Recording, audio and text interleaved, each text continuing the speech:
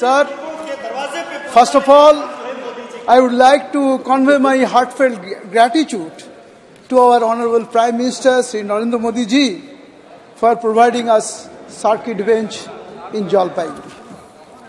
Sir, I am also grateful to Honorable Home Minister for his relentless effort towards freeing Indian criminal justice system from the clutches of British colonial legacy.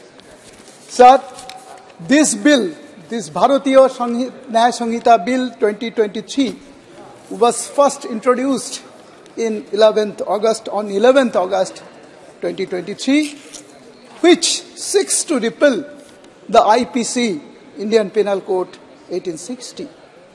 Sir, the main proposed changes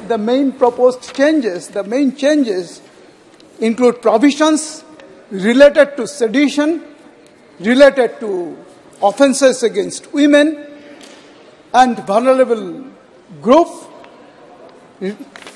terrorism, offences against the state also. So, the need for bringing out a new substantive law is the evolving nature of the crimes in the society. Sir, there has been change in technology, thereby there is change in accepted social norms, change in nature of economic crimes, ever-growing crimes against the vulnerable section of the country.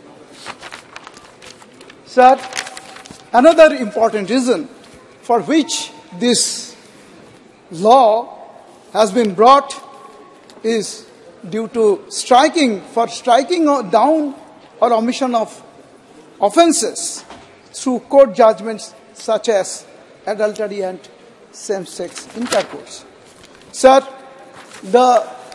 as my previous speaker was telling that it removes sedition. It removes sedition from IPC, which was in IPC, and it has added some provisions for attempting to excite secession, armed rebellion, or subversive activities. It also has provisions for encouraging feelings of separatist activities or endangering our sovereignty, unity and integrity.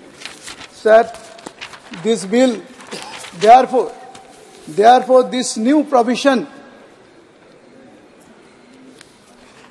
the ambit of activities has been clearly defined and broadened.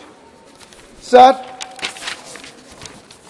additions related to uses of electronic communication, use of financial means as tools in indulging activities which could be against the integrity and sovereignty of the country.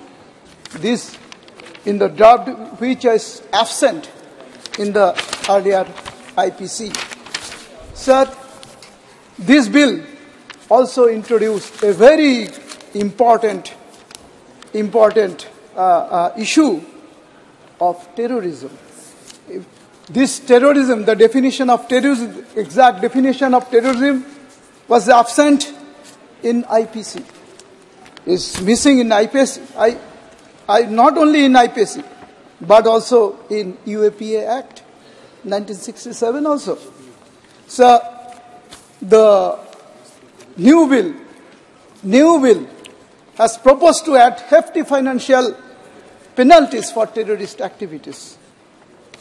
Minimum fine, which has been recommended in this bill, is mandatory minimum fine of rupees 5 lakh to 10 lakhs. Sir, the draft BNS bill has also incorporated a specific provision on mob lynching. Sir, I I myself is a sufferer of this mob lynching. In 2021, on June 11, I was attacked by a group of people who belongs to TMC party, aligned to TMC party, but no one has been punished. No one, I did not get justice for that activity by this criminal activity by this criminal goons. And sir, this bill now has incorporated specific provision for mob lynching, where 7 years imprisonment or death penalty has been stipulated. Sir, for conducting this crime. Sir, the current IPC does not have any separate law for mob lynching. Sir, this separate law on mob lynching would ensure holding people accountable in lynching activities. Sir, for the first time, organized crime has been defined under this bill. Sir, inclusion of organized crime, which aligns with international obligation of India and then endeavor to adopt global practices. Sir, यहाँ पर एक बात बोलना चाहता था.